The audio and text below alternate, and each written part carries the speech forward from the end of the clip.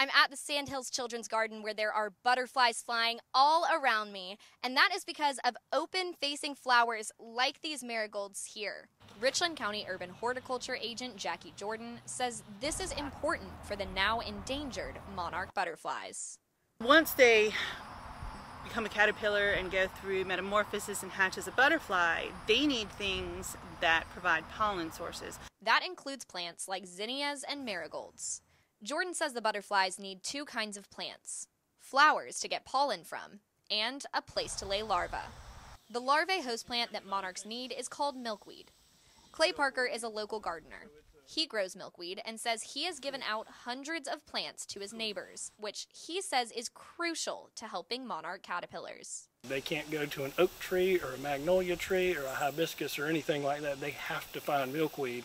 Now that monarch butterflies are officially endangered and disappearing, anyone can help.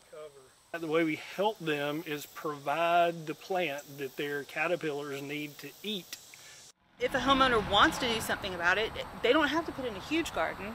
It's a matter of just putting in a few plants. You plant them about a ½ inch deep. Arlene Martirano is the director of South Carolina Garden-Based Learning Network. She brought some milkweed seeds here to WLTX and planted them in Gandy's garden.